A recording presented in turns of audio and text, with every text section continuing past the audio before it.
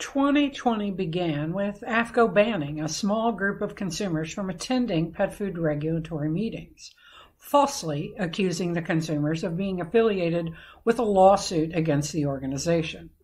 After consumer outrage, but only 2 days before the meeting began, AAFCO changed their minds and allowed us to attend their meeting. The year ended with AAFCO news as well. AAFCO doing a complete turnaround, or at least the promise of one, on their copyright protection of pet food ingredient definitions. After years of consumer and advocate complaints to AAFCO, FDA, and state regulatory officials regarding these privately owned legal definitions, AAFCO has promised to make those definitions public in 2021. In January 2020, a class action lawsuit was filed against Blue Buffalo Pet Food regarding the pet food's marketing and challenging the high carbohydrate level of the kibble. The lawsuit claimed a small bowl of Blue Buffalo contains more carbohydrate than a wild gray wolf is likely to consume in an entire lifetime. In March, documentary film producer Cole Harrington, Pet Fooled, filed a lawsuit against the FDA for the agency refusing to provide Freedom of Information Act requested documents. In June, a lawsuit was filed against Purina for deceptive marketing claims of natural and no preservatives. The lawsuit provided test results finding Purina products containing the not-so-natural herbicide glyphosate and the chemical preservative ethoxyquin. In August 2020, 2 lawsuits were filed against Champion Pet Food for deceptive marketing claims of free-run poultry and wild-caught fish.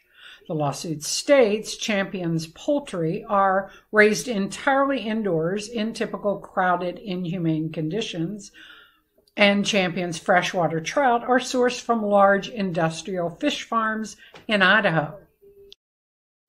In October, Mars Pet Care filed a lawsuit against Simmons Pet Food for copying label colors and design. No kidding. The lawsuit referred to it as trade dress infringement.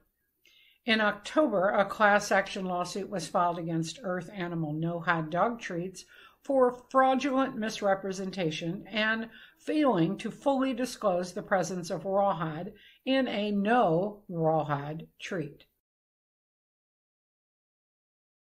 In January 2020, researchers at the University of Helsinki released a study regarding arsenic exposure in dogs consuming a food containing rice that's high on the ingredient list. The study found through hair analysis that dogs consuming a rice-based diet had higher levels of inorganic arsenic, and the study suggested pet owners vary the diet to prevent arsenic accumulation. A study from North Carolina University discovered high levels of variation between different cat foods, including many of the flavors produced by the same manufacturer. This suggests that large-scale pet food manufacturers vary the ingredients over time. The study originated to determine how many cats consume wild prey in their diet, but by mistake, they found that it wasn't wild birds or mice that was varying the cat's diet. It was commercial pet foods that didn't consistently use the same ingredients. In May of 2020, we learned of a study regarding CBD pet products. The study found only 10 of 27 pet products tested were close to label claims of levels of CBD, and several contained heavy metals. Also in May 2020, UC Davis School of Veterinary Medicine published a study regarding dilated cardiomyopathy in dogs.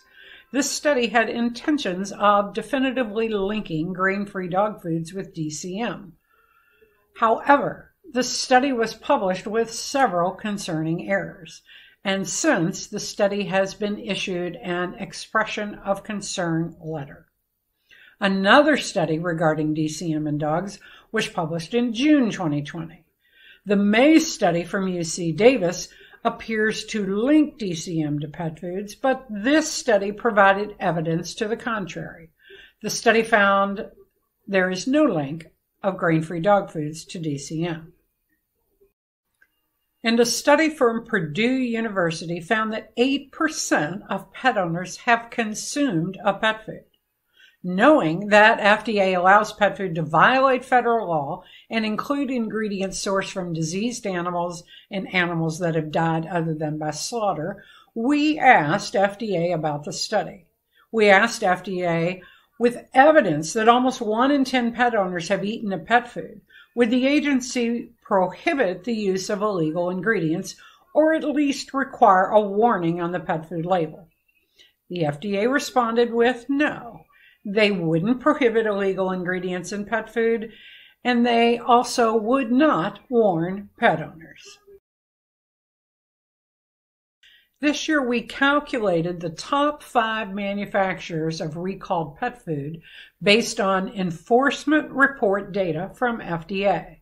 Those manufacturers are number 5, Mars, number 4, Purina, number 3, Hill's, number 2, Diamond, and number 1, Smucker's.